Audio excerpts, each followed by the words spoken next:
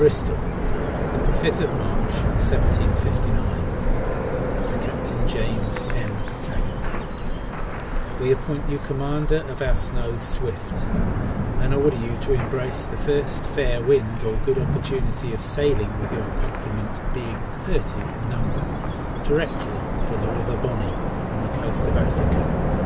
And when you arrive there and are safe over the bar, endeavour to come to the knowledge of what are the best openings for trade, and to open trade with the natives on the best terms you can, and barter the whole of our cargo for as many fine, young and healthy full-grown Negroes, men, boys and women girls as it will admit.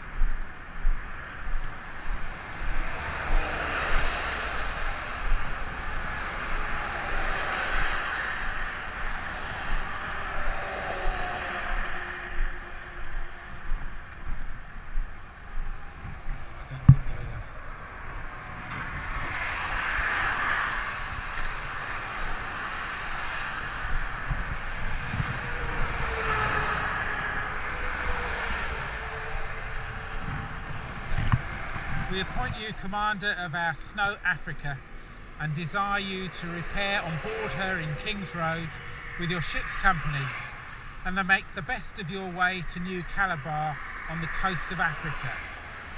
You have a cargo on board on our accounts amounting to £4,648, 1 shilling and a penny, which you are to barter for good, healthy young Negroes and ivory, and we'll desire you to be very careful in the purchase of the Negroes, not to buy any old slaves or children, but good, healthy young men and women.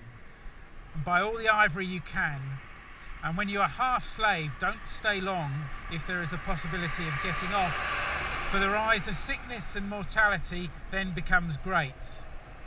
We recommend to you the care of your white people, for when your crew is healthy, they will be able to take care of the Negroes. Signed, John Kilcott, John Anderson, T.H. Lucas and James Rogers.